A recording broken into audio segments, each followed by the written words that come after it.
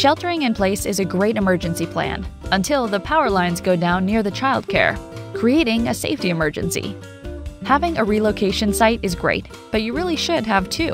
One in the immediate area that you could quickly relocate to should the danger be local to your building, and one outside of the immediate area should the danger be more widespread. It's not unreasonable to have more, either. Once you've chosen your relocation sites, it's important that you create agreements with the sites.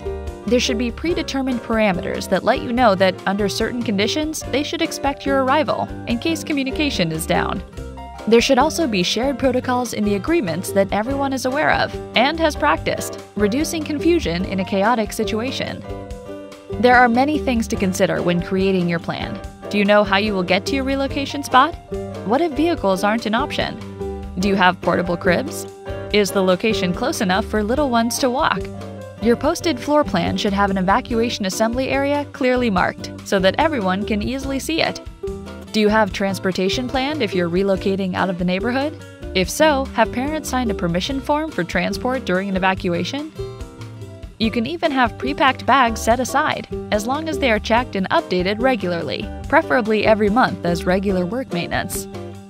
You should have checklists in place to assign certain duties to certain employees, or to multiple employees if work shifts vary. Who is in charge of transportation, supplies, emergency contacts?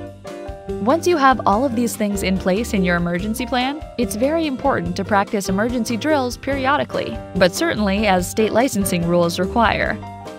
That way, there's no confusion when an emergency actually happens as to who is responsible for what or how things will be carried out.